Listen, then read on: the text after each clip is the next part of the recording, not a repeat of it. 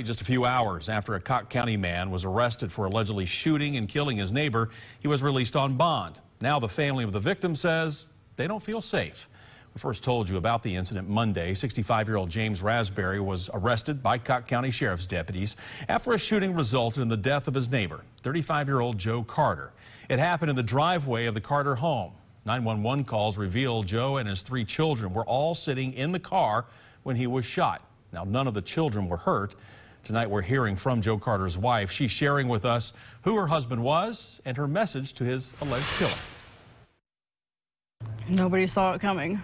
A normal day for a Cocke County family turned into a nightmare in a matter of minutes. He said, I'm going to take the girlies and take the trash to the dump.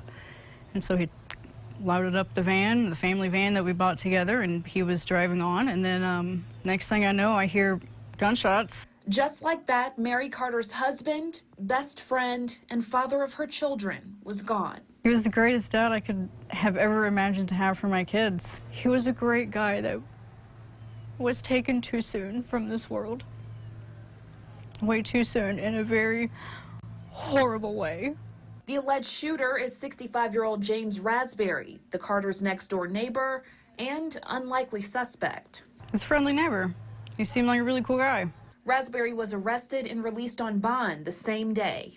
Why is he allowed to go back home to his wife and lay next to her in bed while I can't go back home and my husband's gone forever? It's unfair, and I want justice for my husband. While the family pursues that justice, Mary is focusing on the happy memories her husband left behind. He was a very funny man.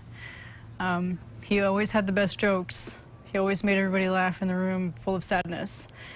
He had the biggest heart that I've ever known in anybody in my entire life. In Cocke County, Jordan Brown, WATE 6 on your side. Jordan, thank you. James Raspberry was released on bond on Monday. His arraignment is set for early December.